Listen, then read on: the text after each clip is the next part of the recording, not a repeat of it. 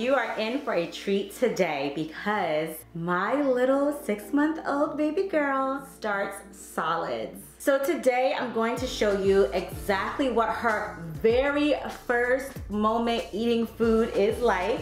I'm also going to show you why the first food that she is going to actually have is not going to be rice cereal. I know that's a pretty popular thing, but I'm gonna do something different. I'm gonna explain why. This is my 4th child. I had 4 kids in less than 7 years.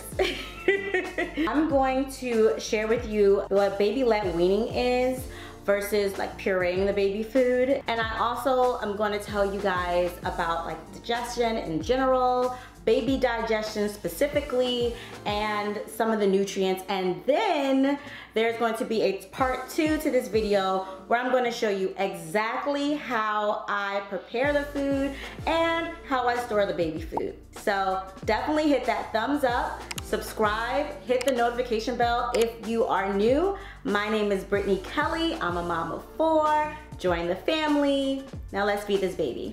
So if you're watching this video, I'm gonna assume that you're human and that you eat food because you are a heterotrophic organism. So we know that in digestion, we use enzymes to help us break down our food. The reason we need to break down our food is because we need to get the vitamins and nutrients that are in our foods to be absorbed into our body. That absorption takes place in the small intestines. But on the way to get to the small intestines, we have various areas where food is broken down. We have the mouth, where you have your saliva, and of course your teeth. Babies don't have that. So in your saliva, you actually have an enzyme called amylase that breaks down starches, so your carbohydrates. And then also when you go into the stomach, you have enzymes such as pepsin that breaks down protein, and then you also have bile and enzymes specifically made to break down fat. So when we look at our foods, we think of them in terms of the macronutrients, carbohydrates, fats, or lipids, and protein. So that protein has those amino acids that we need as our building blocks. So we need to look at the entire picture when we're talking about baby food and introducing them to solids, because in that we want to make sure that we are touching each of these macronutrients in their introduction. We know that the baby's brain is 60% fat and is rapidly growing, so you definitely want to make sure to have fat in your baby's diet, as well as the body uses glucose as energy. So we need the glucose from sugars, carbohydrates, and all of these things are really important. So we definitely don't want to keep anything out or exclude anything. We kind of want to have a broad picture. Including fiber in their diet is also really important too. Even though fiber is not absorbed, it plays a critical part in our digestion. So things such as leafy greens and such are really good for babies to have, but they can't chew them, right? They don't have the teeth, they don't have those molars. So one of the things that you can do in order to incorporate that type of food is to puree their baby food. But I'm going to talk about that in another video and actually how I prepare all of these things. But for now, let's just know that we need to puree it if we want them to eat something like a leafy green. Otherwise, if you're doing baby-led weaning, that's going to be a little bit difficult for them to really chew on if they don't have any teeth, which most 6-month-olds don't have molars. So baby digestion in general is usually suggested to let the baby start their first food when they're around 6 months old. This is because babies actually don't have a lot of digestive enzymes like amylase when they are little babies, before they're about 4 to 6 months old. Then you start to see those enzymes start to come into play, which is why it's important to first feed your baby exclusively milk before they are aged 4 to 6 months old, because their bodies just don't have the type of enzymes it needs to even break down that food. And actually, it takes a while for them to have a significant amount of amylase to break down the carbohydrates. You actually tend to get that as you grow older.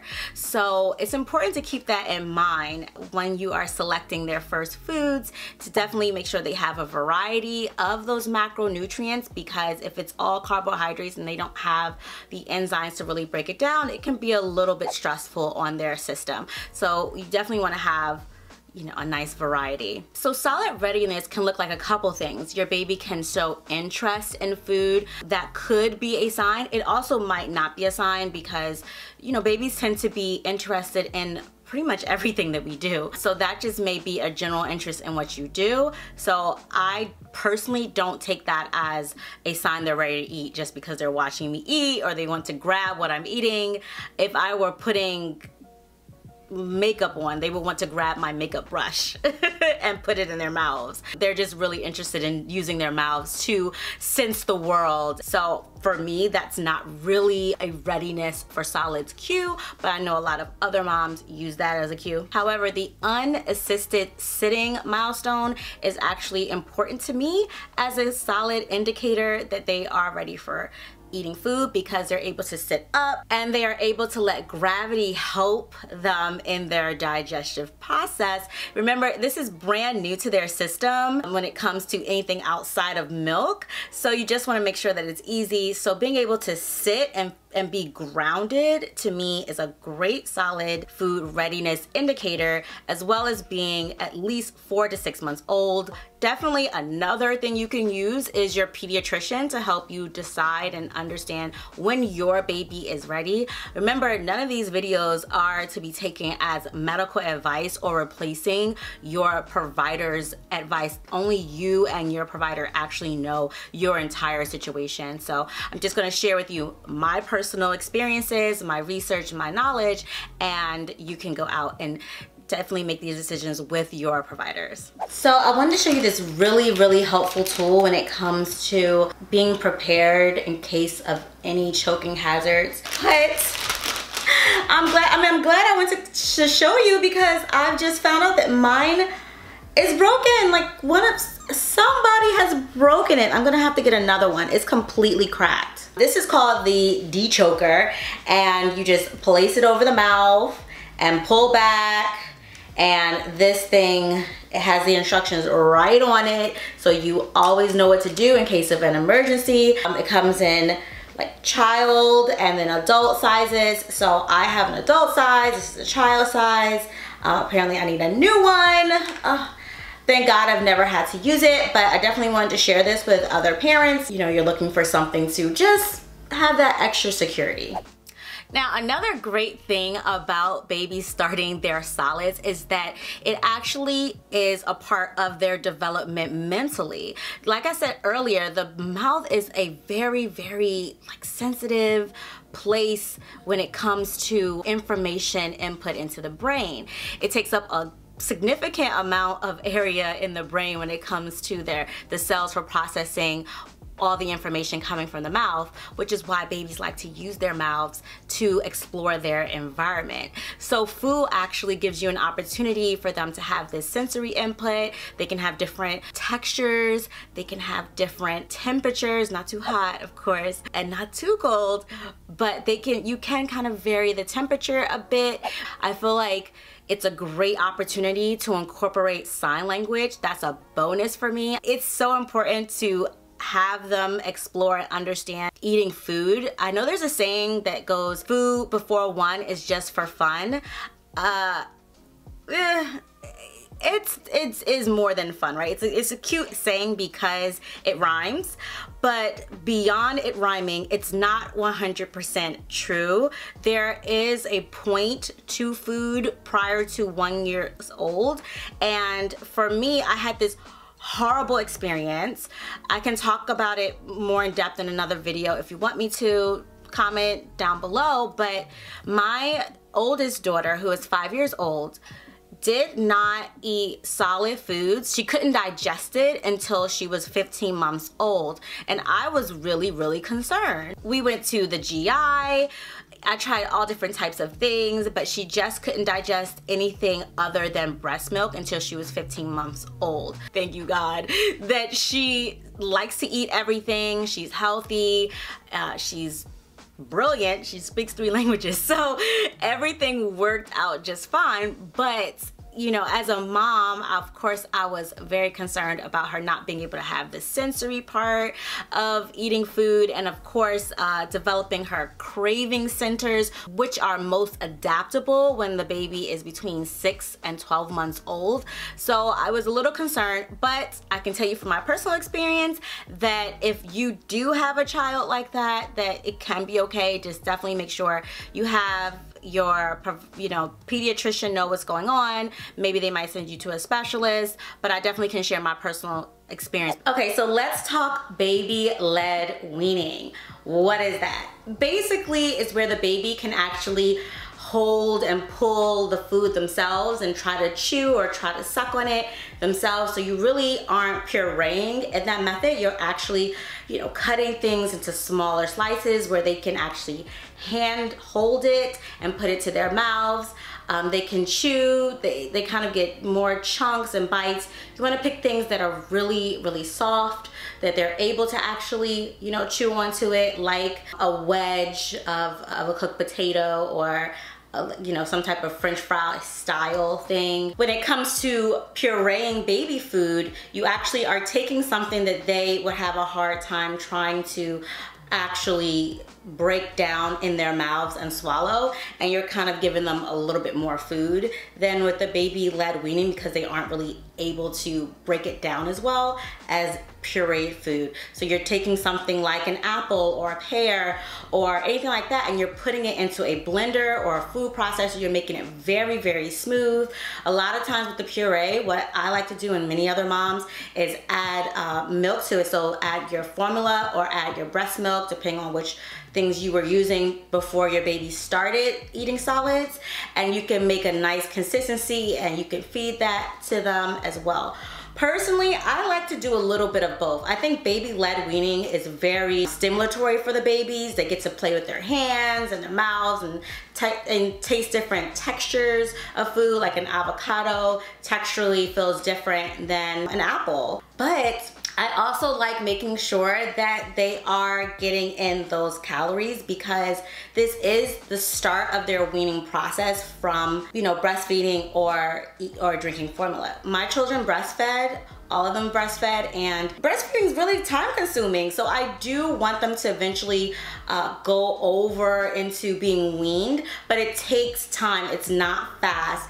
Their main source of nutrients is still from their formula or breast milk. So my children normally I breastfed them about 2 years on average for all the kids. My fourth one, I'm thinking that I'm going to be doing the same thing.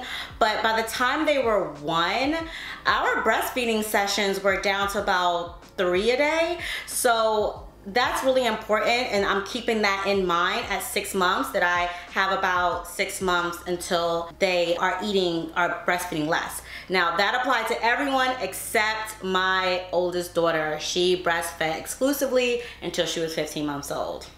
I like to do both. I think that really helps me achieve 2 goals with the baby: their independence and learning how to eat, and also my independence from breastfeeding at some point in the future. Okay, so I want to tell you about why I'm choosing not to use rice cereal. Now, of course, when it comes to first foods, or even food in general for babies, for adults, it is a tricky subject, because, you know, culturally we are different in terms of what we eat, you know, around the world. And also it can just be sensitive. Each family can have their own traditions as well. So we want to keep that in mind and be sensitive to those things when people are discussing food. I know some people are vegan. I've been vegan in my life before. Some people are pescatarian or keto, all these things. So just make sure that you are aligning your baby's overall goals, you know, as far as getting nutrients and gaining independence. But of course, at the end of the day, it is up to each and every single parent to choose what makes sense for their baby. So with that said, I choose not to start with rice cereal for a couple of reasons. Number one, rice does have arsenic, and if you consume it excessively, it can have a negative effect on the baby's immune system. So it's not to where you can't have it at all and it's going to, be a problem if they take a little bit. It's fine. But, if they're having rice cereal every single day, every single meal, that could be problematic. One of the ways to remove arsenic from rice or rice cereal is by soaking it first in water to make sure that you're removing some of that arsenic. And also, brown rice cereal has more arsenic in it than white rice cereal, so keep those things in mind. But one of the things that rice cereal has that's so important is that it is fortified with iron. However, this particular iron is actually non-heme iron, which is a little bit harder for us to digest. Heme iron is easier for us to digest, and that comes from animal products like meats, like fish and poultry. I'm going to talk about that more in a second. But so that's one of the things you want to consider, is making sure that your baby is getting a good source of iron as well. And there are other things that you can choose that have iron in it. Beans have it as well. Leafy greens has a little bit. But again, there's heme and then there's non-heme, and one is more absorbable than the other. But do both. I do both. So for that reason, I'm actually choosing to start Dove, my baby girl who's 6 months old, with her first solid being salmon caviar, so Salmon Roe.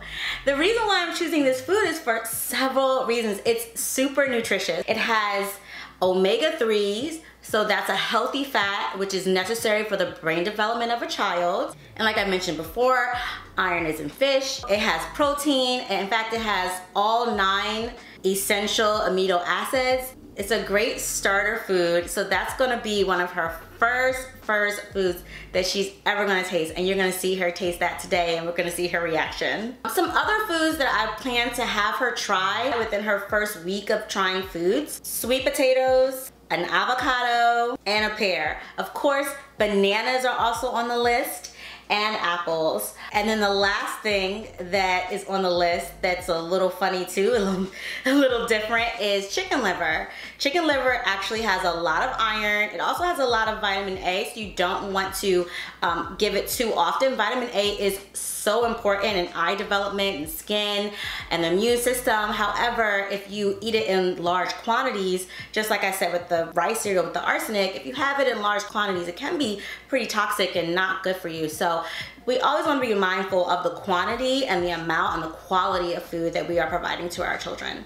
Baby girl's chair is all set up, so I'm gonna go get her. She's downstairs with Jeremy and the kids. But I just wanted to show you some of the things that I'm gonna have on hand. I have this burping cloth, of course, a bib, and then she has a small bowl, and she'll have a small little spoon.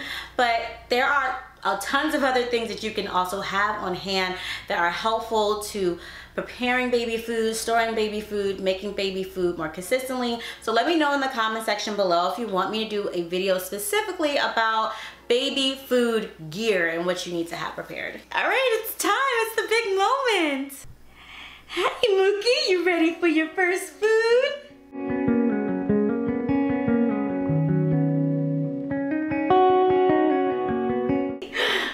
Dove, eat time. Eat. Eat. It's food. Eat. You want to see what that is? What? What's that? What's that? I'm gonna give her one little bite. Open, open, open, open. Come on, come on, try it. What's that? What is that? What's that? What is that? You want to touch it? Go ahead, touch it. Ready? Boop, boop, boop. She ain't trying to eat shit. She ain't trying to eat anything. Come on, come on. There you go. Spit it back out. It's like, it doesn't taste like breast milk. Let's see if you'll eat it. Will you eat it? Mmm. Wanna try again? Ready? Say ah, eat. Oh. Okay, maybe you'll try the pear. Look at mama. Say to oh, oh, oh, ah. Oh, she opened her mouth. No. No, not really feeling that.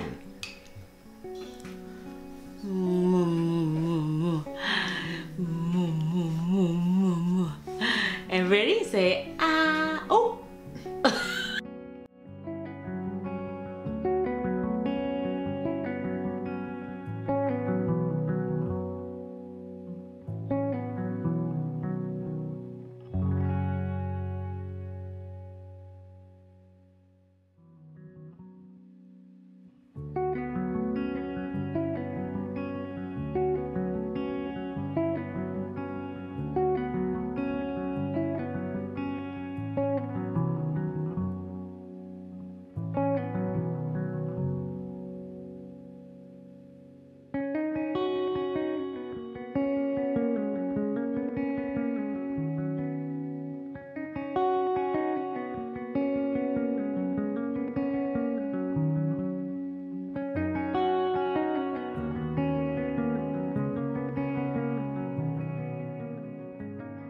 So thank you guys for joining us in this video documenting Dove's huge milestone. It's a big moment in her life and I'm so glad we got to share it with you guys, and I'll see you in the next video.